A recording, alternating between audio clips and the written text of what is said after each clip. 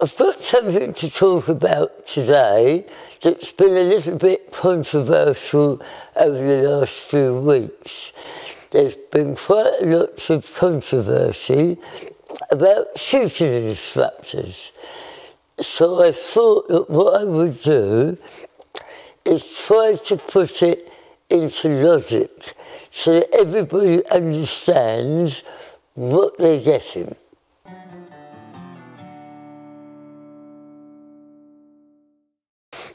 Are lessons with a trainer worth the cost? That's not really relating to gun dogs. There's an extensive letter in here about professional shooting instructors. Are they worth the cost? It's referring to amateur know-it-alls and 21st century egos. We often say to people, who told you that?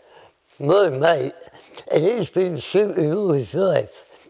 And you say, what does your mate do for a living? He's a builder. And I say, tell him not to give his day job up. Yeah, if I want a building, I've got a builder. If you want a professional shooting instructor, you don't go to a builder, you go to a professional shooting instructor. Yeah, I mean, this is one of the letters that I refer to. They're saying that lessons are eye-wateringly expensive. Professional shooting instructor is not expensive. People go out and spend £1,000 or £2,000 on a gun. They go out and they spend £1,000 or £2,000 on pheasant shooting. But they began spending a few £100 on learning to shoot the gun properly. There are 3 or 4 different types of grades of shooting instructor. The first person that most people meet is the club coach. They go to a little gun club with their friend. They've never tried cave shooting before. And the club coach says, come and have a go and see if you like it. He takes them out on a fairly simple trap and gets them to hit a few plays. They are absolutely brilliant. They are the lifeblood of our sport. They get people to hit a few plays and that gives them the bug to come cave shooting. As I said before, the lifeblood of our sport, and they've probably been more people into cave shooting than anybody else. The next type of instructor that you'll meet is what we call a corporate instructor. You go out for a company day, or you go on a stag do or a hen party, something like that, and you are greeted by a corporate shooting instructor. Now, again, a corporate shooting instructor, his job is to get you hitting clays. So he needs to have the ability to, in a very short period of time, get you to hit clays. And the more experience you get as a corporate shooting instructor, the better you get at. There are lots and lots of ways of getting people to hit a clay. Again, lifeblood of our sport. You know, people come to us and they say, oh, I did a corporate day, or I did a stag do or a hen party, absolutely loved it, so I'd like to learn to shoot. You then come to the third person in the train. And the third person is a professional shooting instructor. Now, a professional shooting instructor's job is not to get you hitting clays. A professional shooting instructor's job is to teach you to shoot. And there is a hell of a lot of difference between a professional shooting instructor and the others.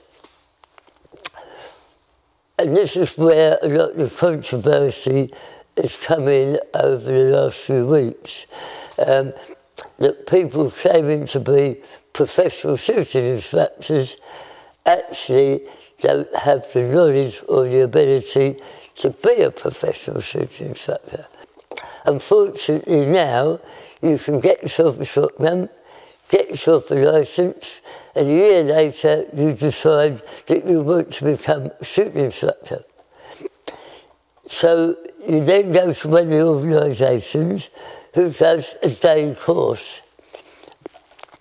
or a week's course, and you go and pay for a week's course £600, £700, £800, £900. And at the end of that course, you come out of there and you claim to be a professional shooting instructor. You won't become a professional shooting instructor after a week's course.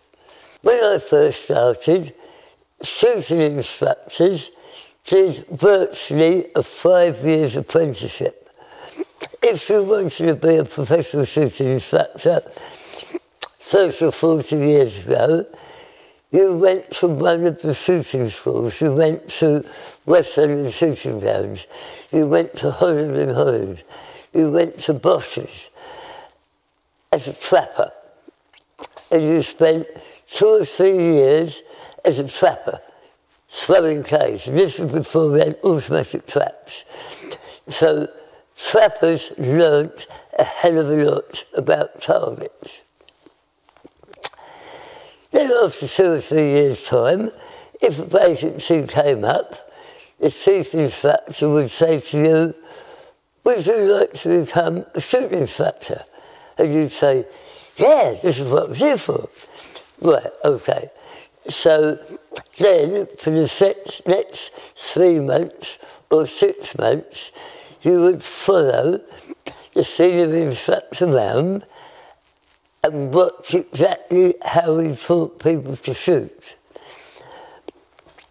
When the senior shooting instructor or a manager felt that you had gained enough knowledge, they would then put you on newcomers, and you would be given the chance of taking them out and teaching them to shoot. Not getting them to hit Ks, teaching them to shoot. You were accompanied for the first 6 months or maybe a year by one of the senior shooting instructors who used to watch what you did, give you advice, give you suggestions on how you could improve your technique. When he was happy with your ability, you were then allowed to take out lessons on your own. Now, from start to finish, this process took 4 or 5 years. But when you came to be a professional shooting instructor, you've got a lot of experience and a lot of knowledge. So, all the controversy that's been going on over the last few weeks, and the letters in magazines and so on, I hope that's put things into perspective. The one thing I have actually missed out on is that there is a 4th instructor. And the 4th instructor is what I'm going to call an Olympic coach, who has that top-end knowledge of how to teach people to shoot in big competitions. We're shooting instructors here. We teach people to shoot. Although Dave, my son, shot with the Great Britain team at double trap, even he will still pass people on to what we consider to be proper Olympic professional coaches to take you to that ultimate step. And writing letters in magazines saying that certain people are talking about enthusiastic amateurs and do wells and all that sort of thing. He was right. You need to select your coach properly. If you just want to go out and shoot 50 Ks a month at local gun club and then go down the pub afterwards, not a problem. Get something, so that hit a few Ks, both off a reasonably inexpensive gun, and then go out and enjoy your K shooting. Professional shooting instructors, are they worth the cost? And the answer is yes.